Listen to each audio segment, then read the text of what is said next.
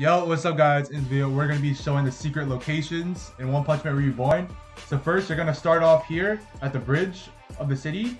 Basically, come here, take a left, you'll see these abnormals. And right in this corner, there's going to be a little shop, a Dragon Ball Z shop. Get some armor for yourself. This red thing makes you teleport back out. And there's two shops. The second shop is over here in the rocks. It has like a lot more clothes.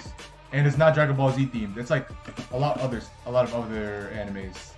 So right here in this little crevice, this little sketchy crevice, you go into it.